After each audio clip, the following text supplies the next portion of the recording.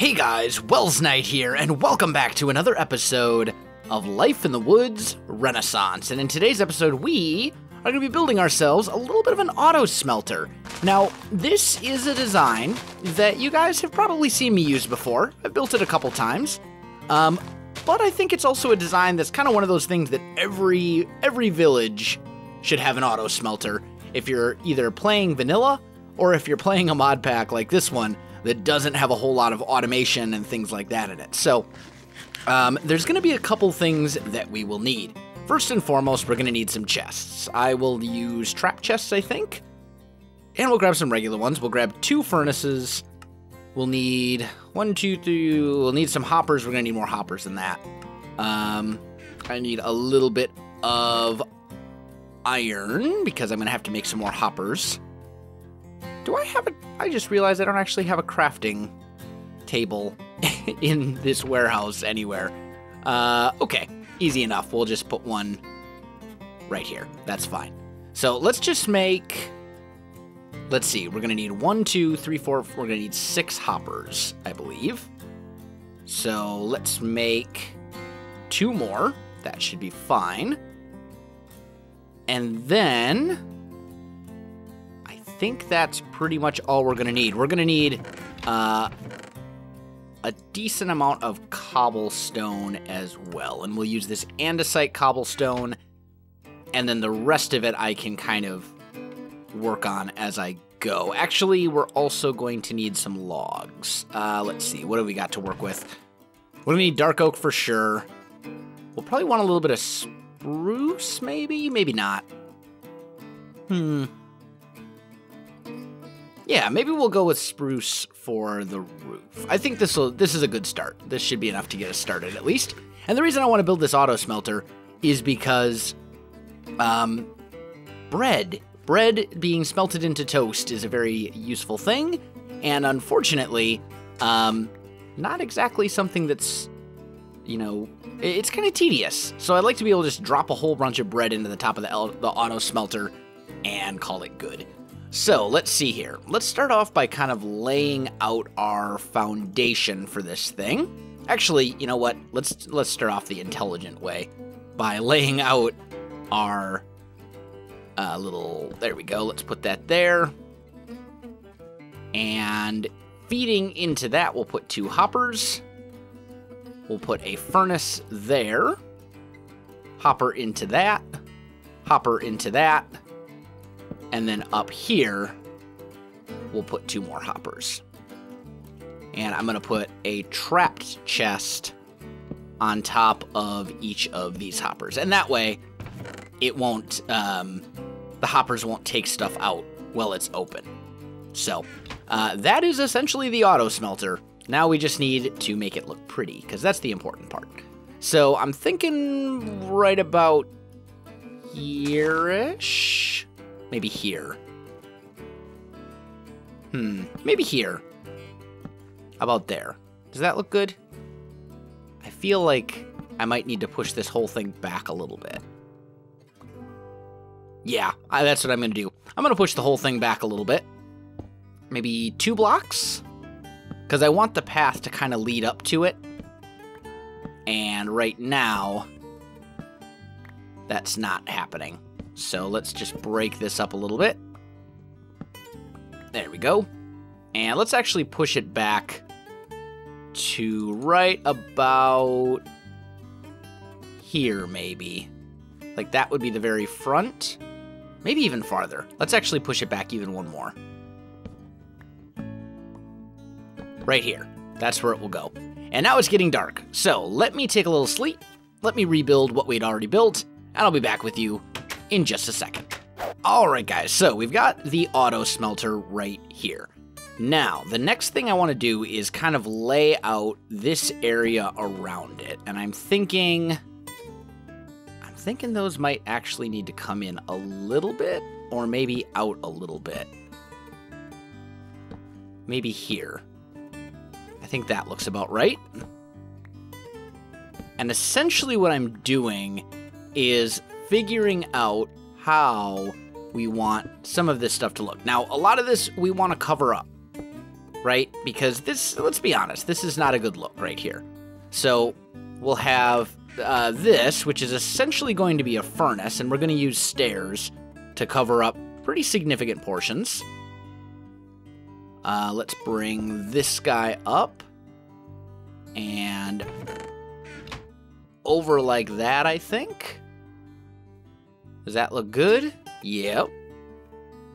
And then this guy up and over like that. There we go. That also looks pretty good. Although, that also seems a lot thicker than previous times that I've built this. Maybe I'm just crazy and I remember it being smaller. I don't know. Either way, this back here is pretty much all gonna get covered up. There we go. Like so.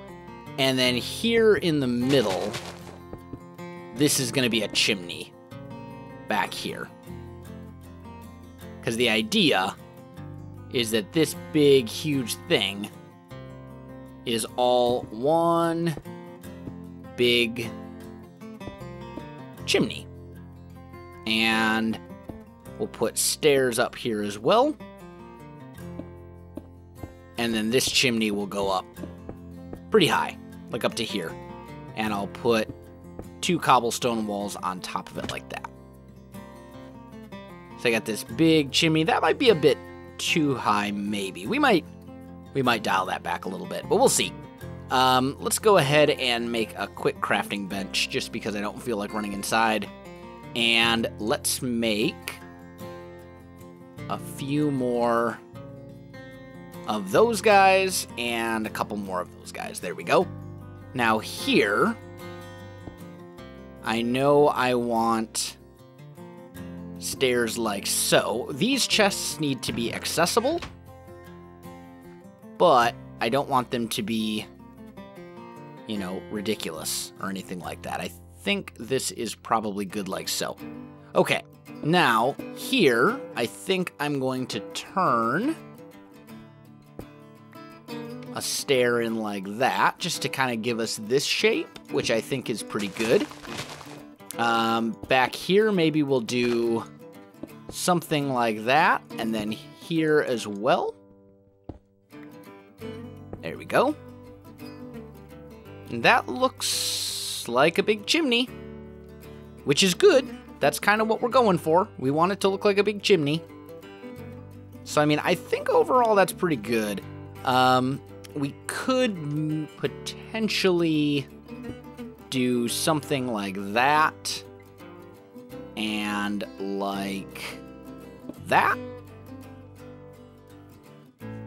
Yeah, I think that's good. I'm pretty happy with that shape and the way that that looks.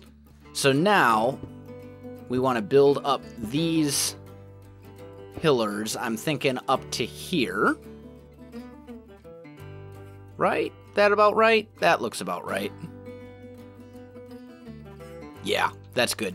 Okay, now, the question is, do I want to do the roof out of spruce slabs? Or do I want to do the roof out of dark oak slabs? Which would fit better? I think the spruce would probably fit better with this particular area. Yeah, I think so. Okay, so we're gonna make a whole bunch of spruce slabs, and then let's just kind of work our way up here. There we go. And what we're gonna do is we're just gonna raise this roof at a very simple slope of 1 slab per block. Really easy, nothing super complicated or anything like that, and I think it's going to go to about here, because that is the bottom half of a block. Yeah, so it'll go like that. Okay, then we'll do the same thing on this side. Like so.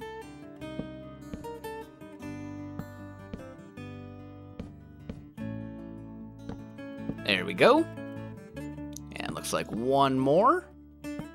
And then we'll just go ahead and bring these across. And connect them right in to the smelter. I'm thinking... We'll see how this looks in a minute.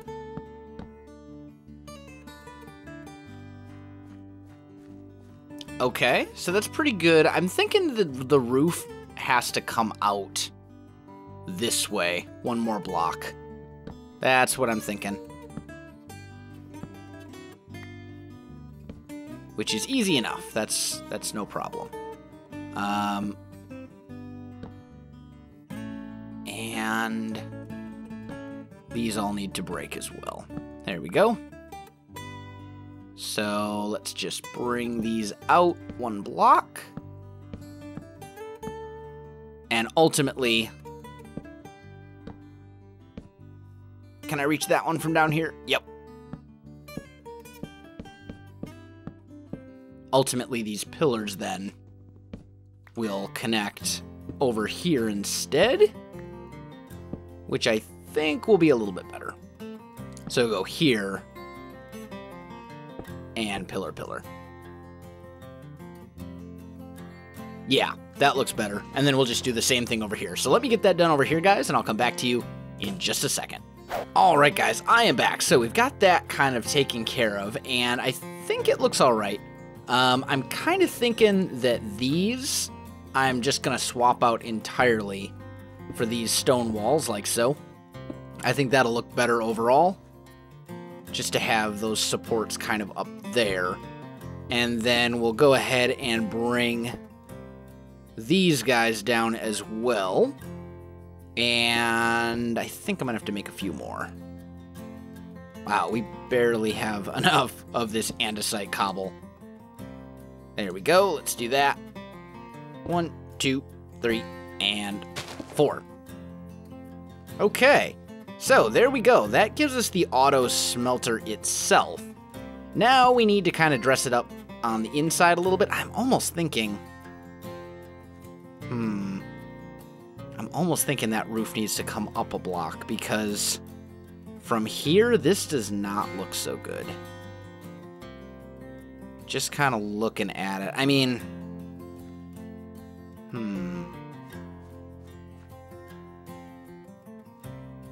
Something here doesn't look like... Well, I guess it works. I'm not opposed to changing it. Like, it looks okay from over here. I think it might be fine. I don't know.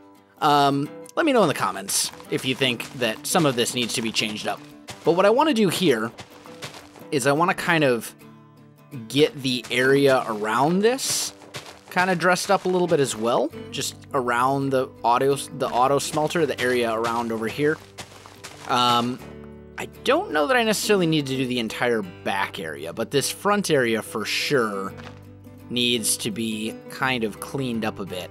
And I'm kind of thinking we're going to have the path, and then this will be essentially just dirt again.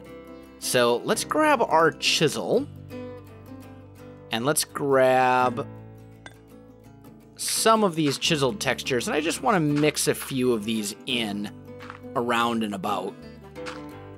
So we're doing essentially the same pattern that we were doing over here, but we're doing it around the other guy instead. So we'll take some of these dirt layers. We need to make sure that of the remaining areas, none of them connect. That should be good like that. And then finally, we'll go vertical dirt. Here we go. Because that is just the regular dirt texture, but it connects to other ones if we let it. So, okay, that's not bad. This, on the other hand, is not good. The fact that these are changing to dirt. Or maybe they're not. Maybe they... No, you know what? I'm pretty sure that the grass should spread to this. Because if you think about, like, like a sheep farm, for example, where you do the fences in iron or in cobblestone walls, it still works. I think this is fine. I think it's okay. Yeah, but that gives us the Autosmelter, and then what we can use that for... Hello, random tree. That tree there is actually not that bad. That's actually a pretty good spot for it. And then what we can use that for is to cook up large amounts of wheat and stuff pretty much right off the bat. So if we go into... where's my food chest? Ah, right here. If we go into here and grab a stack of wheat, right? And then we grab...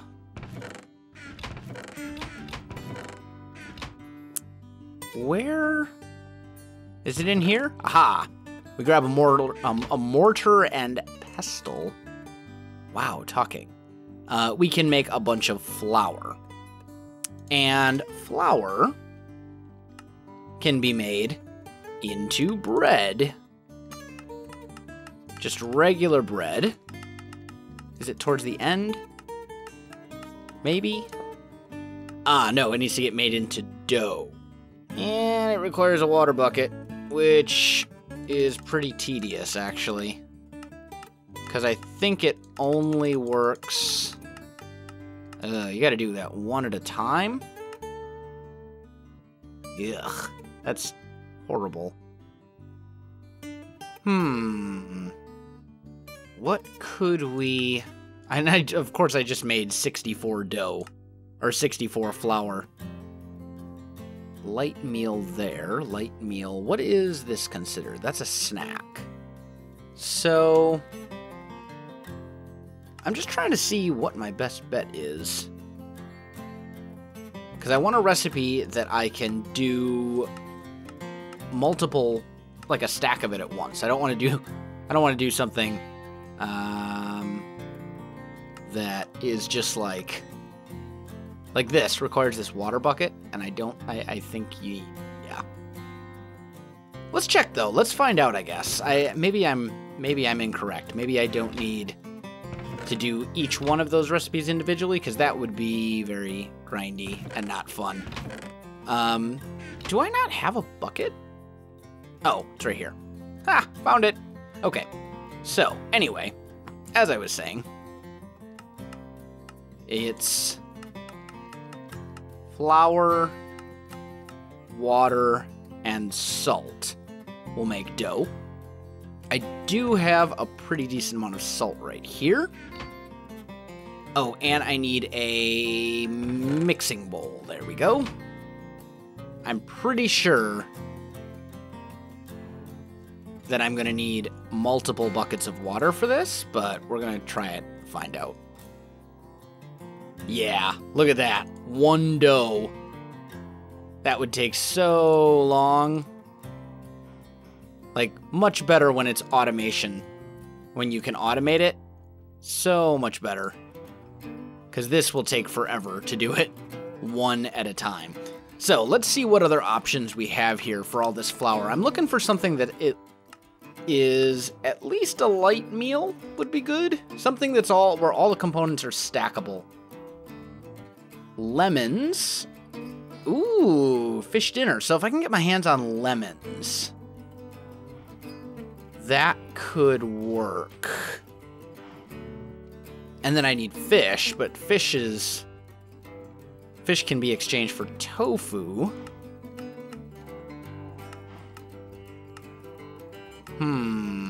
We've also got stock, honey, pumpkin muffin, hearty light meal. That might work. Yeah, we can just do flour, pork chop, skillet. That will totally work. Sweet. Okay, so in that case, let's put you away. Flour. I've got tofu in over there. Okay, let me get some stuff organized and get this put together, and I'll come back to you in just a second. All right, guys, I am back. So we're going to give this a try. We got 64 flour, and we can make 8 of these per, and they restore 2 hunger ticks, so better than just tofu by itself, but they're relatively easy to craft. So I think that's probably a good kind of balance. Bread is kind of a pain. I think maybe the best way to do bread is probably just do like bread, like the vanilla way, three wheat making 1 bread. Certainly not the most efficient, but a lot less of a pain than doing all the other stuff. And I don't think there's a way to automate the production of dough, which is too bad. But it's okay. These things happen. So let's try out our new Autosmelter. We'll grab some wheat, grab the bread that we already have, and let's just make 8 loaves of bread. I'll throw that up here. Grab a little bit of coal. We'll grab like a stack. And into each side of the Autosmelter, I'll put 1 stack of coal. And then up in the top, we'll put the bread. That'll light up and start cooking. And maybe I'll put a torch here and here. Like that way we can have a little light over here. Ideally, I'd rather have the torches on the posts, but yeah. So let's go ahead and take a little sleep, and then we'll double check and make sure that it's working, and then I think we'll be good to go. So we can mass produce toast now, as long as we have the wheat to do it. And I think we shouldn't really have too much trouble getting wheat. That stuff does seem to grow pretty fast. Yeah, there we go. It's spitting out toast. Awesome. So that means we can make burgers as much as we want. And as you can see, we've got plenty of soybeans, plenty of wheat growing over here. So I think we'll be good to go. But unfortunately, guys, I'm running a little short on time today, so that is all that I have time for in this one. So my friends, if you enjoyed this video, don't forget to like, subscribe, and leave me a comment. I do appreciate it, and it really helps out my channel. You can also find me on Facebook, Twitter, and Twitch. There are links in the video description below, so check that out as well. Otherwise, guys, thanks for watching, and I'll definitely see you next time.